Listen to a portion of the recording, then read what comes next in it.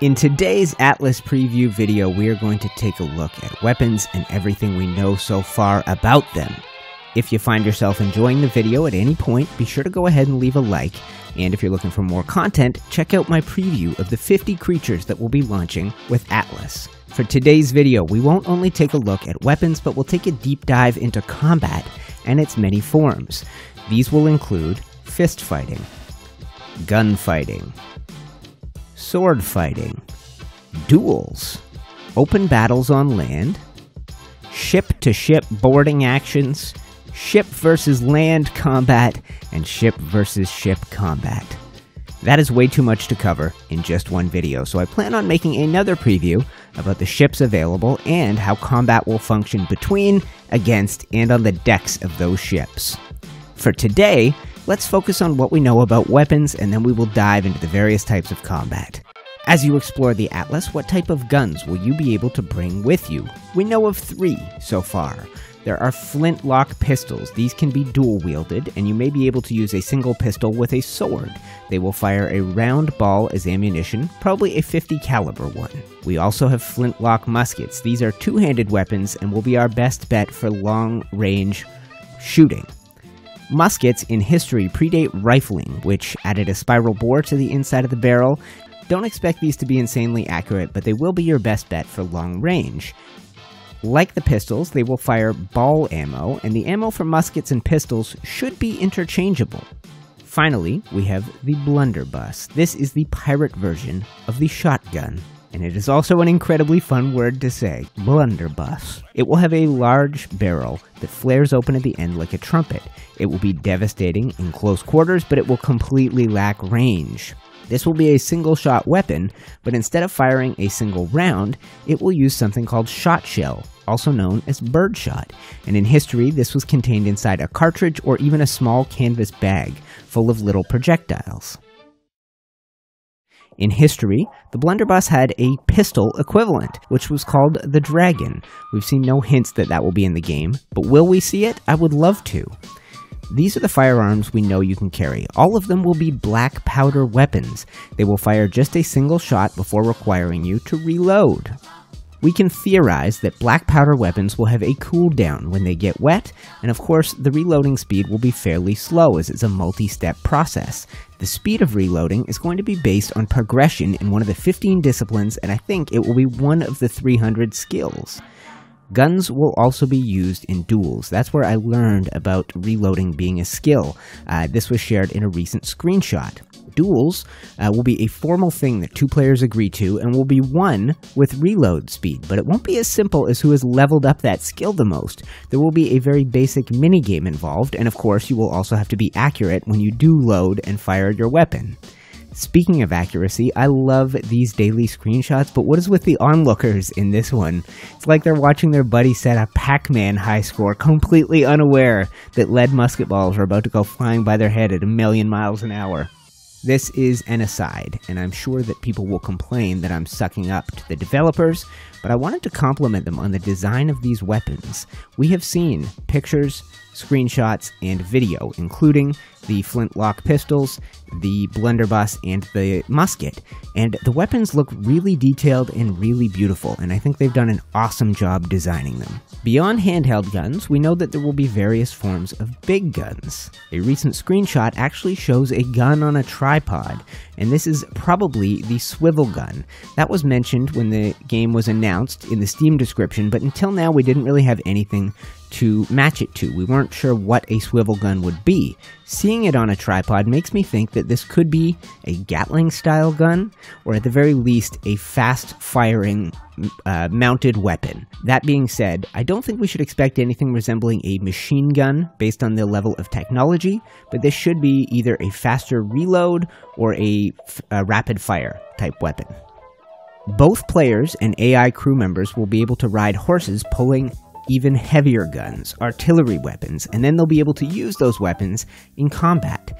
Cannons, turrets, and gigantic mortars will have what the developers have referred to as dynamically swappable ammo types. This will include grapeshot, chain shot, spike shot, liquid fire, and more. Grapeshot is the cannon version of birdshot, and it will turn your artillery into a giant shotgun. Chainshot and spike shot will launch vicious shrapnel and liquid fire. Let's talk about that, guys. As a history geek, I am stoked for this. It will most definitely be based on Greek fire from history, the true formula of which was so closely guarded at the time of its development that we don't know how it was made, what it was included, or even how it was deployed in combat. What we do know is that it functioned as a 1300-year-old version of napalm and was used with deadly effectiveness against ships, burning so hot that water won't extinguish it. When Greek fire would sink a ship, the liquid would continue to burn on the surface of the ocean. This sounds like it's going to begin strictly as an artillery weapon in Atlas, but throughout history, Greek fire was weaponized into Molotov-style grenades and archaic flamethrowers. I don't expect to see those at launch, but if I'm already thinking about it, I'd like to think the developers are too, and are thinking about other Greek fire weapons that we could get in time. Enough about guns and artillery. Combat in Atlas is going to include so much more. If single-shot weapons aren't your thing, there will definitely be bows and arrows. Those will have regular and flame arrows at the very least. There will also be crossbows as well for ranged combat. We know that there will be fist fighting against players and probably against AI as well. I see this as a non-lethal form of dueling, and it will involve the same mechanics as sword fighting. So think blocking, dodging, footwork, power punches, and the ability to stun your opponent. We know that melee weapons will include maces, blackjacks, and daggers. There will also be shields. I believe, based on some of the stuff we've seen, that shovels will work not just for digging up treasure, but in combat as well.